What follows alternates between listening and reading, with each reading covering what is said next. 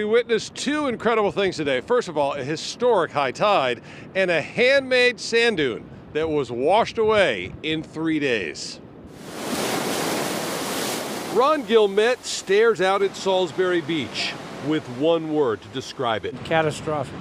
This week, private homeowners along the beach wrapped up a $500,000 project, bringing in 14,000 tons of sand to protect their homes. In 3 days, the sand is gone. Rick Rigoli oversaw the project. We got hit with 3 storms, two in January, 1 now, at the highest astronomical tides possible.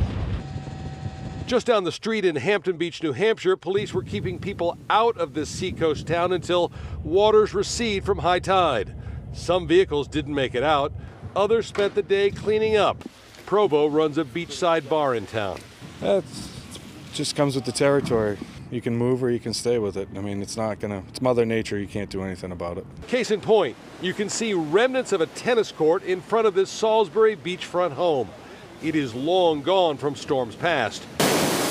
Its owner not sure if he will stay or how much it's now worth.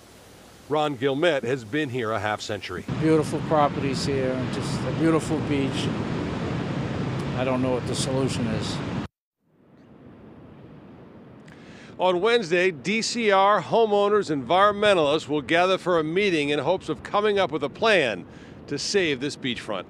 Live in Salisbury, I'm Ted Wayman, WCVB.